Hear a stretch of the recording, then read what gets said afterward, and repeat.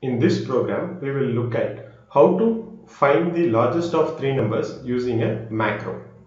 So we start with the existing code. That is, we have declared three integer variables a, comma b and c, and we have obtained them as input. So now let's define the macro. So we call the macro as max, which will accept two variables x and y, and then if x is greater than y, it will return x or it will return y. So macro is a mere substitution, right? So that is the reason we are enclosing that within the parenthesis here. So now we will print the output.